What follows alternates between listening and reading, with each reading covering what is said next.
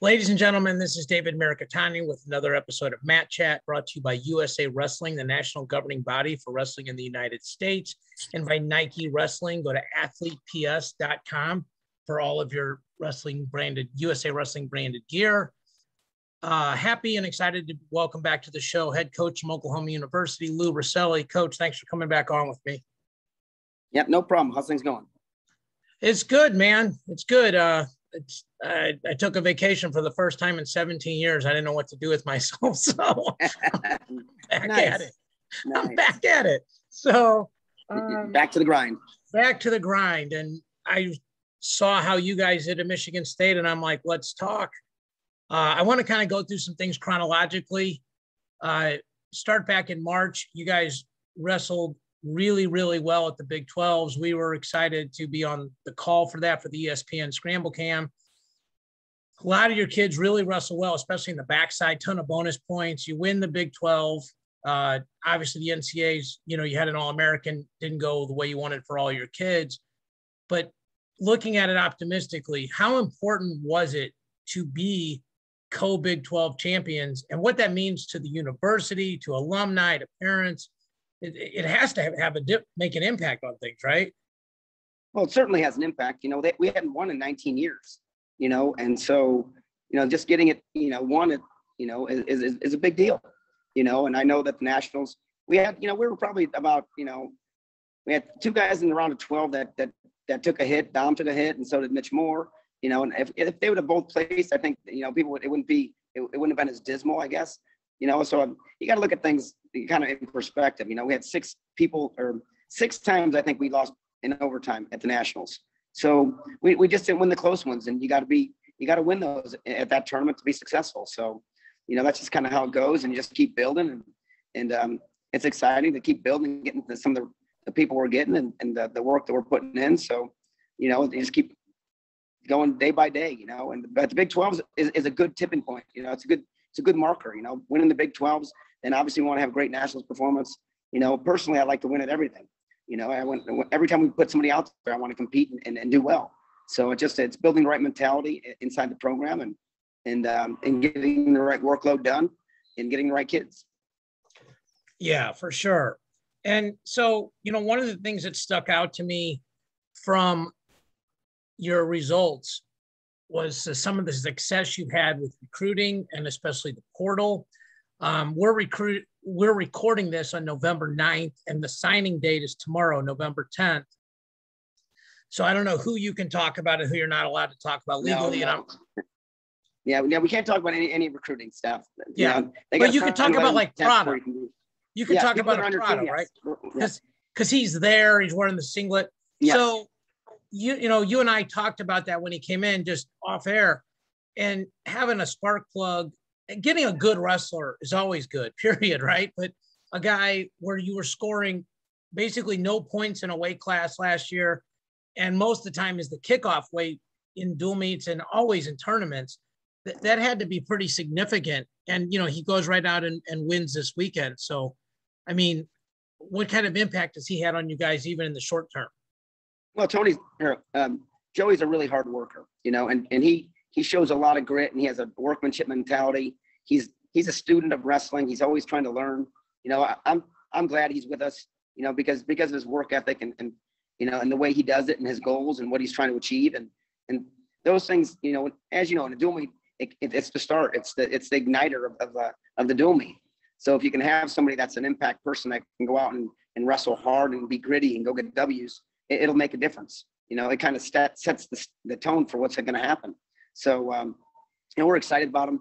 Obviously I think we still got work to do, but I do think that, he won a bunch of close matches, and he's got to start, building those leads and learning and taking that to another level. But it's a good start for him. Yeah. And, you talked about it fairly on both sides, how you lost a bunch of close matches at Nationals and Prada in particular won a lot of close matches this weekend.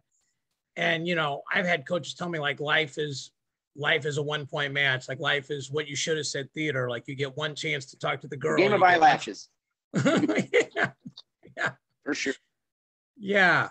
I mean, you had a saying I've stolen from people. It's like some of these kids are really good at the XYZs and they're not that good at the ABCs. And you're almost getting coached in reverse and stuff like that. So, but it's got to be nice as you guys start to head into dual meets to know you've got a chance to win a lot of those matches at 125. And then, Madrigal obviously arguably had the best tournament of the weekend of anybody. Yeah, he's going to move way up in the rankings, right? Well, you like to think, Tony's always been pretty successful. And I think that now he's got his weight managed better. He's got better training situation. I think Tomasello's helping him. I think Sam Hazelwinkle's helping him.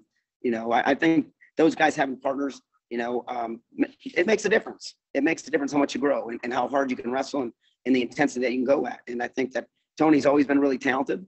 And I've always believed that he could be really successful if he just can get that under control, get a little more muscle. He has a really good wrestling IQ. So it's exciting to see him get some wins over some really high ranked opponents. And again, you're winning close. And you just got to keep separating that and keep improving and keep making ground and keep doing it's about the detail, right? Doing the little things right. And I think if he continues to do that, he can continue to be an impact player for us and go out there and show what he's really made of. Yeah, I mean, he made the finals of the Big 12s last year, which was obviously huge for you guys for the team score. Obviously helped him a lot with seeding at nationals. But that was a weight class where it was like, Fix was the 1 seed and all these other guys had all kind of beaten everybody else or had a bunch of 1-point matches with each other. Like that seems to be the theme so far. He figured out a way to win a couple of those there. And it did seem like he just had his composure before. Again. Well, a year ago we came off that COVID year and we didn't get to spend any time with any of our student athletes. We went from March to August without having, seen them, and it just tells you about structure. The kids need structure. They need a coach. They need someone to discipline them, to keep them, hold them accountable, to make sure they're doing things the right way. They need to be reminded all the time about the little things. And I think this year was different. So far, he had a good summer, worked really hard. We trained, we helped Nate get ready for some of his competitions. And I think it's making an impact on him. I think, you're learning what it looks like. You see what it looks like and you wrestle with a guy that shows you what it looks like on a day-to-day basis. So, I'm hoping that he can continue and be consistent because that's part of is being consistent. Yeah, when you think about the all-time greats in any sport, it's not just can you do that every weekend and week out, back to back. They just perform consistently well, and they always have that kind of effort, and they always bring the juice. And so, you still got a lot to do there. You still got to do what you got to, to compete well. It's a long season. You still got to make weight for another, 4 or 5 months, and it's discipline. So we'll see. The more discipline he has, the better season you'll have. It's interesting. Like, I think like if you're on my side of it in the media, other sports, like you play fantasy football or these other things, sometimes you forget these are human beings. Like, like somebody had a fight with their wife or their girlfriend or whatever, right? And you forget, like, you get involved in statistics and things like that. And you're like, why can't this guy throw 3 touchdowns every week or something like that? And you forget, like Luke Becker was on last week, and I had talked to him in Coralville, and he talked about how McKee got his weight under control, and it made a big difference at nationals. Obviously, he had a huge run. And I know those guys. I know you create structure. I know you tell these guys, you shouldn't be more than this much over. You should eat this kind of food. You should eat at this time of the day. You should, all these different things. It's not like you just started coaching them at the Big 12s and nationals to do it right. You're doing that 52 weeks of the year, but sometimes it just sticks with kids. And when you mention structure, it's almost like advertising. Like it just keeps hitting you, and you finally like, oh, that's how I'm supposed to do it. And that's generally why seniors and older guys end up doing better, because they sort of bought into some things. You're a huge structure guy. How frustrating was it last year or with the COVID stuff versus now, where you can actually do what you do well?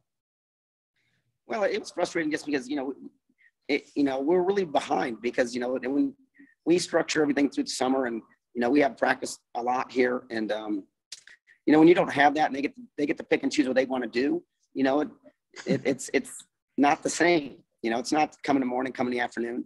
It's, and they eat unlimited and So, you have a 33 pounder like Tony that, and I don't know his exact weight, what he got up to, but I'd say he got over 60, and then you're trying to cut to 33. And so, and he's bringing his weight down. He's trying to do it. He's, chasing, and it's just taken too long. And by the Big 12s, he was okay. I still think at the Big 12s, he was an okay wrestler. I think he's wrestling better now than he has since I've known him. So, but a lot of it comes from just managing weight. And until they get whomped a few times, sometimes you just got to get whomped and to realize that this isn't working. I got to figure out a way to do things better, and you can tell them 100 times, but sometimes getting a good beating is the, and learning from that way. If that's the only way, you'll listen. Then, and some of it might've been that, some of it might've been me harping on it. Some of it might've been himself and his family saying, what's the problem? What's the problem? Why are you not being unsuccessful? Remember, your parents have only ever seen these kids win, so when they're not doing well, guess what? They think something, it might be the coach, the program. It's actually, and sometimes in reality is it's you. It's you. The kid sometimes has to buy into what has to be done. There's a lot of discipline that comes at wrestling. And sorry about that. My battery's going a little low. Sorry about that. But there's a lot of discipline that comes at wrestling. So hopefully, people buy into what's happening, and he's making progress. And if you want to keep winning like that, then you got to do the little things. Well, your point about parents only seeing, or family members only seeing kids win, I think when I coach, I'm like, these guys are unrealistic about how good this kid really is. But it can get turned on its head where you go, hey, you're a winner your whole life, Lou. If you're like, I'm older than you, like, Lou, you've been winning your whole life. Just because you have to be more disciplined now, just be more disciplined. You're a winner. And you can almost turn that into a positive instead of saying, sure, hey, you're at this level now, probably going to start getting your tail kicked because these guys are all good. You can make it positive, which is a really smart spin on things, And the thing about getting whomped, that's what my dad would always say, like, we're like, hey, man, you got to learn how to get out of legs. Like, just wait till the first tournament. They'll come in on Sunday. They'll want to learn how to get out of legs after somebody put a saddle on them for half an hour, So yeah, no, that's they learn. They at least learn that they have a problem. Sometimes they don't think they have a problem. Yeah. So, another guy that really stuck out to me this weekend was Woodley, and obviously he did well at nationals last year. Kind of broke through in that bracket that was kind of haywire if you're going by chalk. Made it to the semis and wrestled well. And then he beats Brucky this year, where that's an interesting way where like Brucky is an Ivy League guy that transferred, but he's back. Darmstad's back. Braxton Amos comes in. That's a weight class that's kind of gotten it's loaded. Really marquee, with a lot of names too, like a lot of world medals like that at heavyweight have kind of really gotten exciting. Obviously, like a Woodley, to me, he's like got the most offense I've seen on your team in terms of just attacking at a really high rate. How important was it for him just to get a win like that, even though it's early in the season, just to keep him on the right path? I think they're all important. As you go to these tournaments, getting your hand raised is important. It's habitual, right? Like they say, winning is habitual, so is losing. So once you're used to winning it all the time, and that's your standard of excellence, it makes it a lot easier, especially when you're beating really quality opponents. And Brucky he's a great opponent, and it was close, but you win the close ones, and he's been on the other side of some close losses. He lost to Norfleet on a clock problem last year, and so he's got some of these matches coming up. So it's important for anybody on my team, including Jake, to continue to get their hand raised and to keep making progress for the program and for themselves, to be where they want to be, and to really make a run at trying to win a national title for themselves. They got to keep making progress and winning those close matches, because we know at the nationals there's going to be some close ones, some heaters. And how are you going to respond to that? You're going to fall apart, or are you going to be you're going to have some incredible focus? So I think for Jake it's a big win. And beating Caffey too was a big win. And so they're just good quality wins. And when you start attacking a bunch of those up and you keep doing it, it's showing that you're what they would call good. Placing doesn't always make you, good. Just doing it over and over again. He does it every time. He always shows up. And so, I think it's real important for Jake to get those wins and to continue making progress. And this week, wrestle West Virginia and show that you're a performer again. Yeah. Well, it's interesting because like a lot of teams will ease into a schedule, you know, like last year, like the Big Ten only wrestled themselves, which, you know, like was probably smart on their part, but, you know, like you wouldn't have gotten a match against a Brucky, you know, because you just wouldn't have seen each other last year. And also, like, I know well, I know how smart you are, but I know how much you break down film and stuff like that. So you'll find 4 things that Jake could have done better, and you'll find 4 things that you think Jake could do against Brucky the next time they wrestle. So just getting that mat time and getting that, I guess I'm old calling it film, but video, getting that content where you guys can go through it has got to be really valuable. You and I talked quickly off air. You had a couple hammers that weren't there. So you mentioned Demas, Thomas, and then Graydon Penner, a kid, you know, my Missouri people know really well. You got to be excited when these kids, you know, these guys step on the mat, right? I mean, Demas, obviously most of us know about. Thomas has had a lot of wins. Tell the people that don't know a little bit about Graydon Penner. Well, Graydon Penner, you know, he's a 74-pounder. He had an injury, and so he's just coming off an injury. And so we're just kind of going slow with him, trying to get him back on track, you know. But Graydon, you know, he was ranked number 1 for a while at 170. You know, I think they had him ranked 3rd at 82 coming out of high school. We're excited about him. I think his wrestling's really good. If we can get him in that lineup at some point, you know, he'll be exciting. You know, he's a shooter, you know, so, and he expects a lot out of himself. So, you know, he'll be fun once we get him healthy and ready to roll. Yeah. So you guys have had a change in your coaching staff. Hunter Stever goes back to Ohio. You move Sam Hazewinkle from the RTC to the college coaching staff. And obviously, I'm guessing you'll eventually fill that RTC position, you know, but I was struck the last time I was there, A, how well you guys all get along with each other, but B, like, it feels like everybody's all in. Like, I felt like for a while from the outside, like, I really like Nick Heflin. He's always been nice to me, but when he's competing and coaching, it's sort of hard. You have to be selfish, one or the other.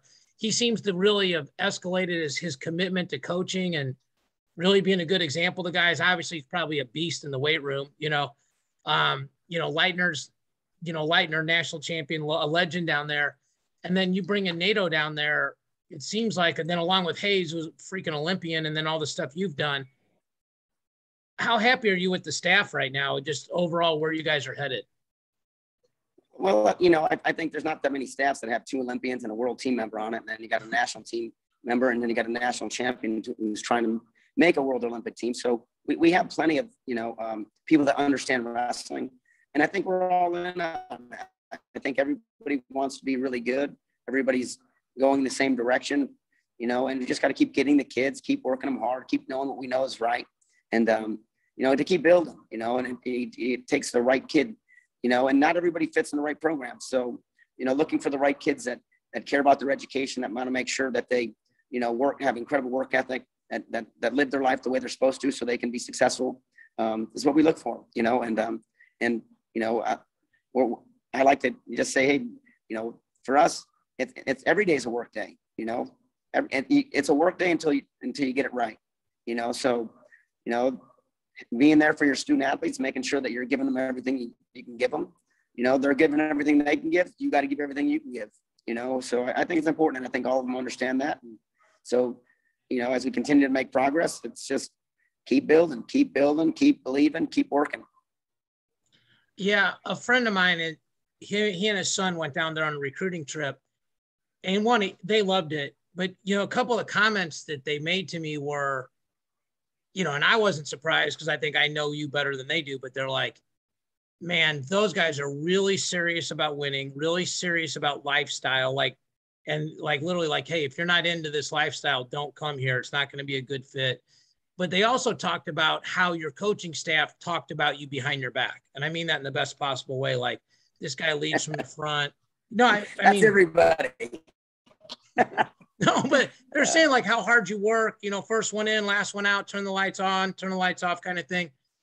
And I think that that's starting to take hold there just from watching it from the outside. Because, you know, when you come in, you kind of got to build with the clay that was left behind. And now you're starting to put your own people in there and shaping things the way you want. And it's starting to feel like your fingerprints are really on the program. I guess, everybody preaches lifestyle, but to you, like, what does real commitment mean at this level?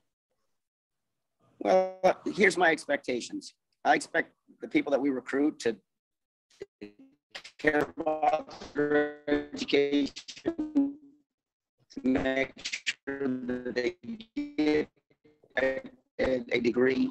I care about their workload. I'll be here in the mornings seeing who's doing the work. I know what goes on. I'm not a crazy office person anymore. I spend time with the kids. I know kind of who does what, who works out on their own, who loves it, who doesn't love it. You learn a lot about people just by their expression, the look on their face. What's the old adage about 55? Actually, they say, I think 80 to 90% of it is done through, just your facial expressions and the way the way you look. You don't realize what you tell people, what goes on and how much you like something. And trust me, the consistency is hard to come in and be excited day in and day out. It's on the days that you feel like that you got to come and get it going. Yeah. Everybody knows when you feel great. When you're winning, everything's great and hunky-dory, it's great. It's when you feel terrible. Can you come in and still do the job? Can you come in and still perform and work at it? And because you love it that much, because you got real goals and you really want them. And so expectations for me, Dave, are just, listen, I just want someone that cares about what they do. Don't give your life to something you don't care about, is all I would say to anybody. And, it doesn't make sense to me. If you love it, it should show. It should show. Everything you do, it should show. I talked to a coach a couple of years ago, and this thing struck me as really interesting. Normally when you talk to coaches, like, well, what makes somebody a champion? And, it's like, well, they work hard, good athleticism, attention to details, team coachable, 2 ears, 1 mouth, all that sort of stuff. I mean, all the cliches, right? This guy said something to me that was really unique, I thought. He said, he was talking about an athlete, and I won't name the coach or athlete because this is your podcast, but he said, this athlete has probably the singular ability to concentrate on one task or movement for longer than I've ever seen anybody do it, without and the opposite is like somebody, like I do jujitsu, somebody shows a move, I do it 6 times and I'm on to the next thing. And I haven't learned it. It's 1% learned, right? If everything goes perfect, if the guy grabs me exactly this way and he does it nice and slow, I might get it. And I said, what do you mean? He goes, watch. And this guy did the same thing for 35 minutes straight. And it was with different angles, different, but if you either want to comment on that, or if there's something else like that, because you guys, I always tell people your world is excellence. Like your normal is most people's 1%. Maybe what's another characteristic or something like that that isn't a cliche, or if you just want to talk about that one, that either people like us should be doing to make ourselves better, or what we should be looking for in other people. Well, I think that when you talk about somebody doing the reps, it's when you go to practice, there's this incredible focus you have to have. And people think that they got it when they've done it 3 times. It's like, no, he's putting, 30 minutes into the same thing so that his brain can operate and function and do that without thinking the next time. He does it without thinking. He's so good at it, That deliberate practice that people talk about, that's kind of focus. It's exhausting to be able to do that, by the way. 30, 35 minutes, something, concentrate that hard on something for that long is it's mind-numbing and it's very difficult. But that kind of concentration is what's going to help people. When in the moment, when you're exhausted, when you're tired, and your brain's going everywhere, you'll be able to function because you understand, I've done it this many times. I can do this in my sleep, And I think that's, when you talk about that type of workload, that's what they're doing. They're trying to get that thing ingrained in them. And so that I can, it's like autopilot. I can do it on autopilot. Just no problem. Same thing. Tired, no problem. And that's what it'll take sometimes. When you're not at your best, autopilot, man. I had to rely on all my training. So, by the way, my phone is getting closer to, if I go out on you, it's because my phone's dying. I apologize, but. So, should we wrap it up? Like, are you like 5% or where are you? We got bad eyes right now. I'm about at 8%, 7% right now. We'll tighten it up. So we'll just cover a couple things real quick. So one of the things that I learned in sales was they talked about these 4 stages of learning.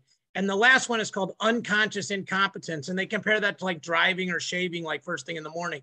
And that's what that reminds me of, is like, you just do stuff, you don't even think about it, that kind of thing. So last couple things, just to try to get in there. Tell me a little bit about how excited you are. I mean, I know you're looking ahead or asking you to, and you don't do that, but the Big 12 gets tougher this year. It gets better. It's good for seeding and everything else. And then what are your thoughts on how RTCs have changed the game, you guys with like Sam and NATO and that kind of stuff? Well, RTCs have definitely changed the game, and it's a different model now to be successful. And it requires alumni, them to donate and to be a part of that, and getting the athletes and funding your Olympic guys to make sure you're recruiting towards that. So it's really changed the game. And all you really do is integrate a world-class athlete with college guys and college guys with high school guys. And it's really that simple, but it needs resources, and you need a coach that understands that. So, that's really the name of the game in RTCs. I think the image and likeness thing is going to hurt some things, when you start being able to, people start paying people and doing things in companies, and, and coaches are not supposed to be involved in any of that stuff. But at the end of the day, if they don't do some, put some parameters on that, I don't know if that's great for wrestling. I know people want to be paid, but I'm okay with that, people being paid. But at the same time, you just want to make sure that everybody's on the same playing field, but the RTCs definitely have changed the game. When I was at Ohio State, it was the biggest impact. I'd say that's probably why we won nationals, because we were recruiting a different way, and we were getting people that wanted to wrestle at that level, and we were helping people make World Olympic teams. And, in my time there, we probably had 20 guys make a World Olympic team. 20 times it happened in the 10 years. So, there's probably 7 or 8 different guys, but because some made multiple teams, but I can tell you from Rollins to Heskett to Bunch to Gavin to Escondido to Snyder to Bergman to Humphrey, I don't know. There just seemed to be a lot. And to Stever to, you just name it, but they've changed the game. And it's really about, integrating those things, those athletes with your college guys. That's how you can improve and accelerate being successful. Well, and to be fair to you, you're kind of blew through it. But one year, I think there were 7 slots. That's when there's 7 weight classes, and you guys had 5 of the 7, which is just like stupid good. In 2013, it was a monster year. Yeah, most people are happy to have like one guy in the semifinals. So yeah. So I know you don't have much time left with your battery. Tell me a little bit about just, I guess, looking at the Big 12s, defending that title. Missouri comes in there now. I talked to the Tulsa Sports Commission. They said it's going to probably be slammed with a bunch of the Kansas City and St. Louis people coming in. How much does that actually make it better for Oklahoma University and everybody else that the tournament gets bigger, it feels better, and you got another top 10 team in there? No, I just think it just really makes it more competitive. That those schools, I think that the 4, 5, 6 schools that are really doing well and that'll chase the title will, everybody, it'll make it a little more, the parity be a lot more. Let's just say that. Yeah. And I think that round will matter, and so it'll come down to like last year. It's the last round, almost the last match. So I think it's good for the Big 12. I mean, we're trying to, we didn't get a lot of qualifiers last year. I think that the system was a little bit broken on us in the Big 12. Yeah. But as we continue to make progress, I mean, I think you're going to find out that we have a lot of guys. We'll have a lot more representation at the Nationals this year than we did last year during the COVID year. Yeah. Well, now that the Big Ten is not staying, exclusive to each other, that'll help. I don't want to cut out on your battery, so I'll end it. I appreciate you, Lou. I appreciate you've always been really intellectually generous to me, and I learned a lot talking to you. Appreciate your friendship. I don't know if I'll see you before March, but we'll definitely be there calling the Big 12s again. I want to wish you and your guys the best of luck until I see you, okay? All right, thanks. I appreciate your time, man. You take care. Have a good one. Hey, ladies and gentlemen, that was Lou Rosselli. We'll be back next week. Thank you.